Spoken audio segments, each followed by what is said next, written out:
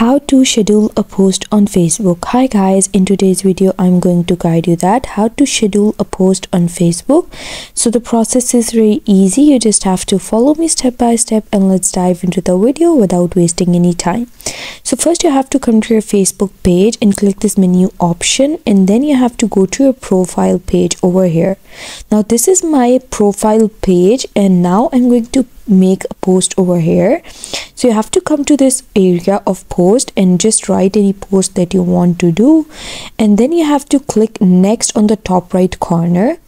Once you click next, here you can see there's this option of scheduling. You have to choose scheduling options and click it, and here you have to click schedule for later.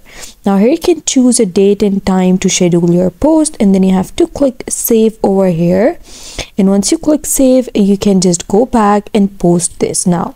So that's how you schedule your posts on Facebook. I hope you found the process easy and liked my video, and if you did, please don't forget to like and subscribe my channel. Thank you very much. See you again.